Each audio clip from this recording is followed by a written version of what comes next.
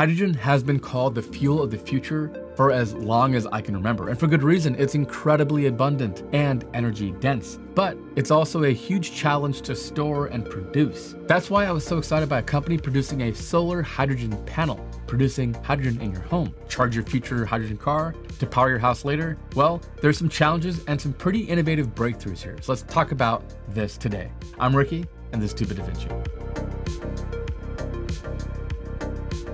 This video is sponsored by Hoymiles. Hydrogen is the most abundant element in the universe, and it's also the second most energy-dense fuel behind nuclear power.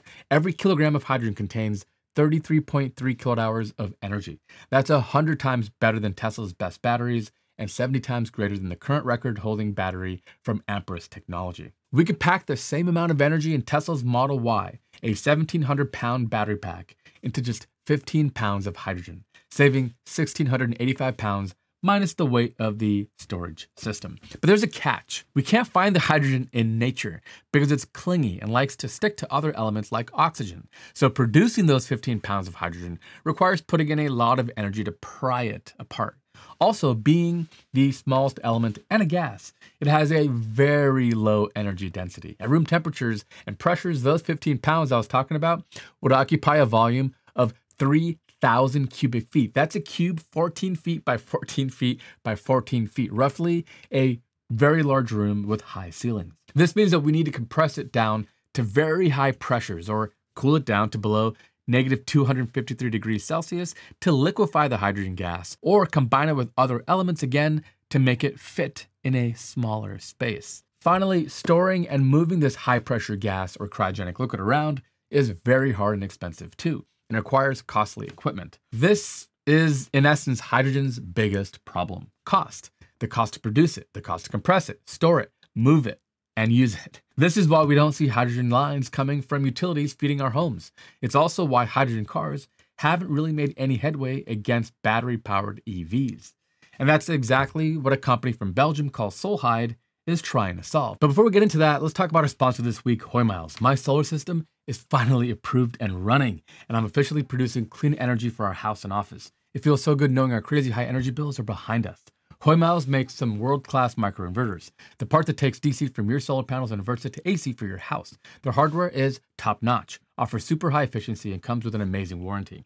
But the magic that makes Hoymiles so great is that you get all the benefits of panel-by-panel production at an amazing price. With their 2-to-1 or 4-to-1 inverter, you can plug in 2 or 4 panels into one inverter and get all those microinverter benefits while paying a fraction of the cost. I'm always looking for ways to make solar more affordable for more people, and Hoymiles is my go-to recommendation for inverters and why I have them installed in my house. So if you're an installer or a homeowner, you got to check out Hoymiles. You'll be glad you did. Links in the description.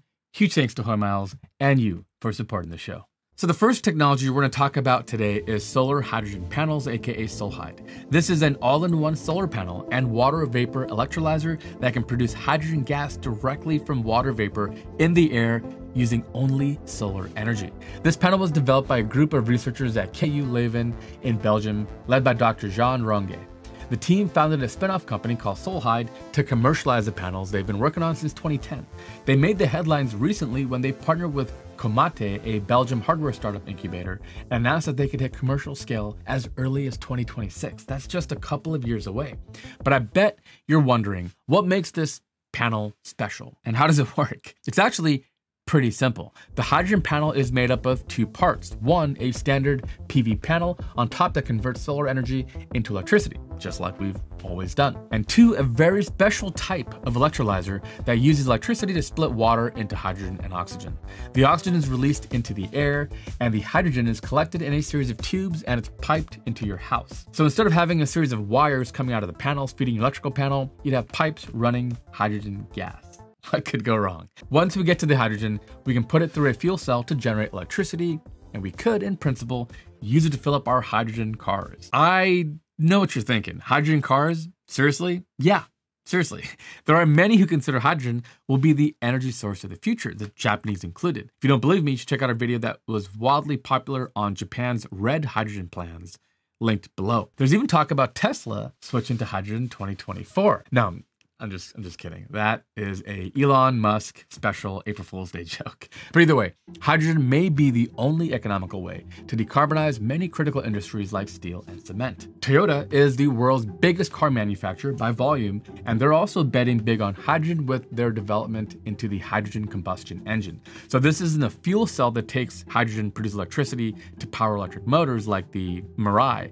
This is a hydrogen combustion engine that would be like a direct replacement for gasoline. Interesting. We gotta do a whole video on that later. The only reason why we don't see hydrogen cars here in the States is that there simply aren't any hydrogen fueling stations anywhere outside of California and Hawaii. And even there, they're few and far between. But what if you didn't need a hydrogen pumping station? What if you could produce all the hydrogen you needed at home just as you could generate electricity and charge your EV today? I gotta ask, if you could refuel your car at home in under 4 minutes and get 300 to 400 miles of range, would you switch to a hydrogen car, even if there were no other pumping stations around?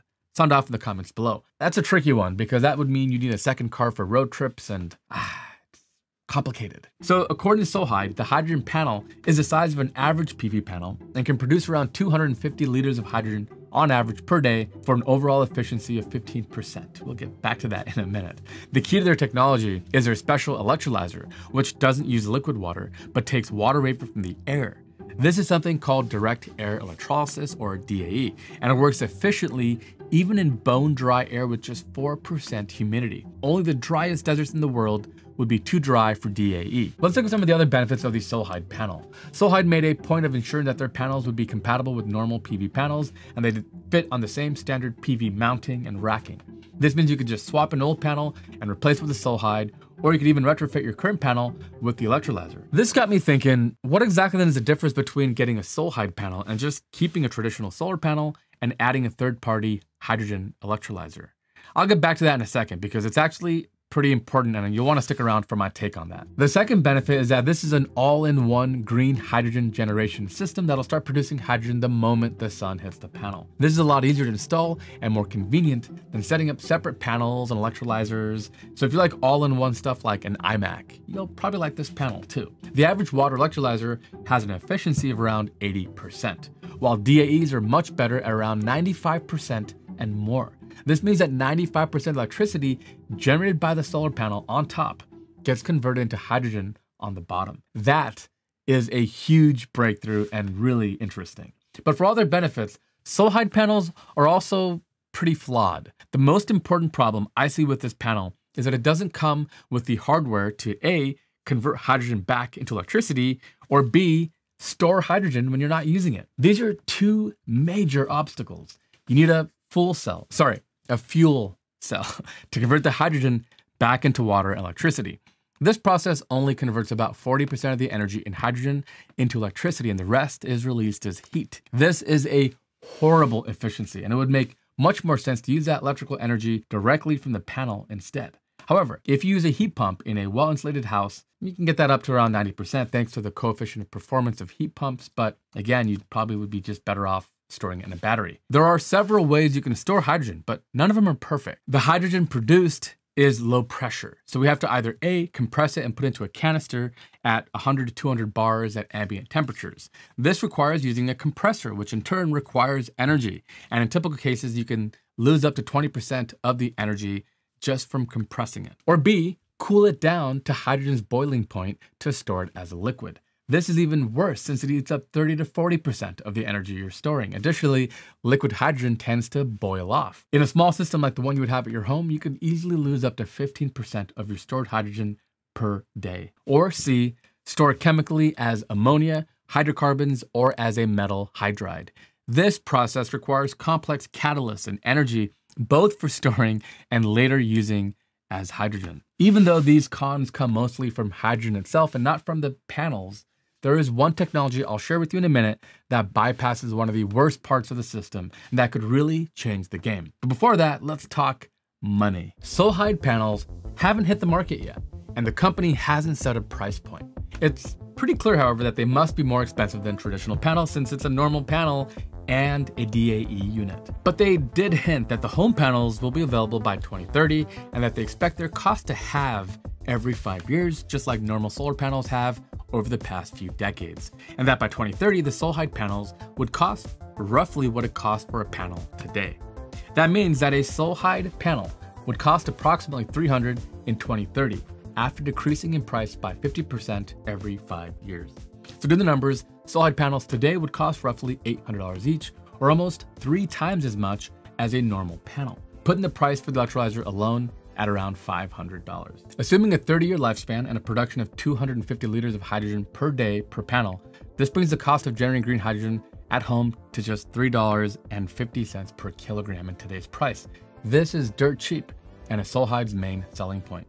That is almost a fourth of the current cost of green hydrogen production at a large scale and almost half the cost of gray hydrogen produced from natural gas in Europe. But by 2030, the cost will be just $1.30 per kilogram if the projections are right. And this is even cheaper than gray hydrogen produced in the US from cheap fracked natural gas. There are several big ifs here and cost we didn't consider. But the fact that we can get even close to the same ballpark as the cheapest, dirtiest large-scale hydrogen production methods are pretty amazing, especially considering this could happen on your rooftop in a residential setting.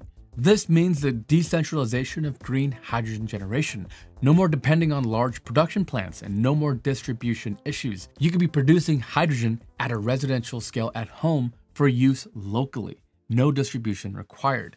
But this still doesn't answer a key question though. Why go for a Solhyd instead of a normal high-quality solar panel connected to an electrolyzer? And I'll be honest, besides the convenience of having the entire generation unit in a single neat package, I have trouble answering this question. There are companies like the Australian Lavo that offer commercial hydrogen batteries designed to work with solar power. The key difference is that the unit generates and also stores hydrogen as metal hydride at room temperatures and pressure. Their commercial units store up to 40 kilowatt-hours worth of hydrogen, and this has a round-trip efficiency of 50%. This translates into a real-world energy storage capacity of around 20 kilowatt-hours after converting the hydrogen back into electricity.